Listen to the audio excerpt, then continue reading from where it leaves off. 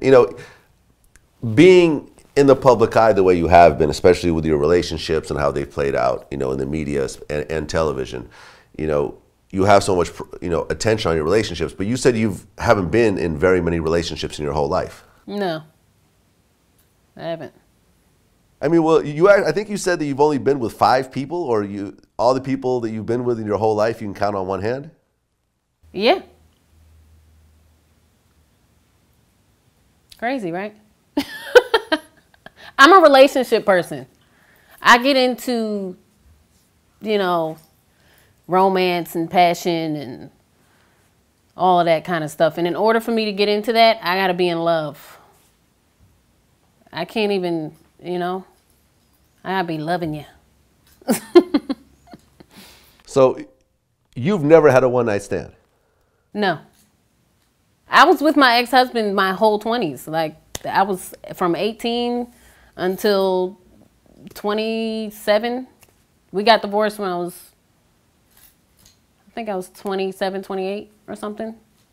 Okay. And well, and since that time, you know, you had a daughter with your ex. So that's 2. Yeah. So that's like 3 people that we haven't accounted for. Mm-hmm. You know, women are taught to be more, we grow up with dolls and families. You guys have, like, as kids, you guys have action figures, and even the women action figures have these big boobs. Like, you guys are made to be hunters, and and we're taught to cook. You know, we have the little cooking kitchen, and we have the little, you know, you have to be this way, you have to be that way. Having a baby out of wedlock alone was, you know, I had my first son with my ex-husband before I got married, and I remember going to the grocery store, and the older women would be looking at my hand like, is there a ring there? And it made you feel like, pew. You know what I mean? So, yeah, that's how it is. I mean, you know, you just don't see this generation of women really speaking like that at all. Like this whole tone that I'm hearing, I haven't heard this in decades. Wow. Well, I mean, not really. I come across a lot of really, I think maybe the younger generation, I don't know. I'm a little scared for my kids and the way that society is now.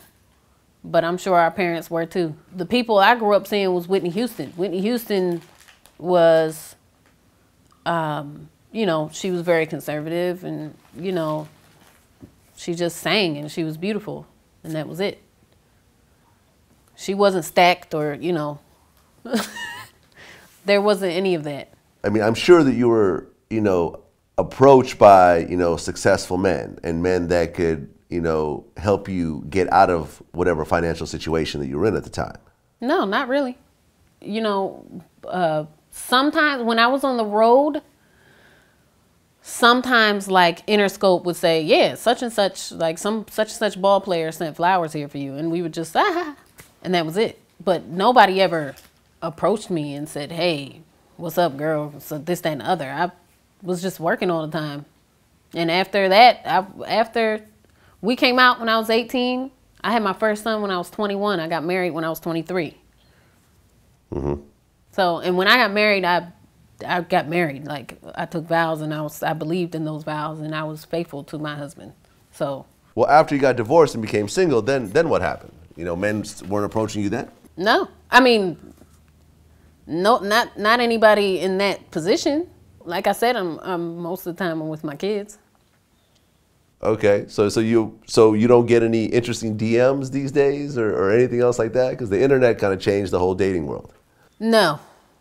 And I'm actually, I mean, of course, you know, like as far as fans are concerned, I get fans trying to rap, you know, on Instagram and stuff.